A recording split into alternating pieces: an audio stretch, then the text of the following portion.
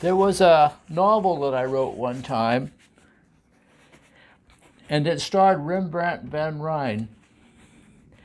And it starts out with the hero, Mac, and he's in his studio and he's trying to clean off the black coating of a plate.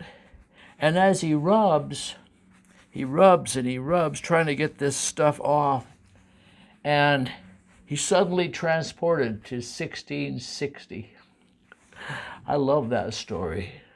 He ends up working with Rembrandt and helps Rembrandt make his first artist cards. But he almost dies in the process, so it's all in my novel, Rembrandt's Ghost in the New Machine. Thanks for watching.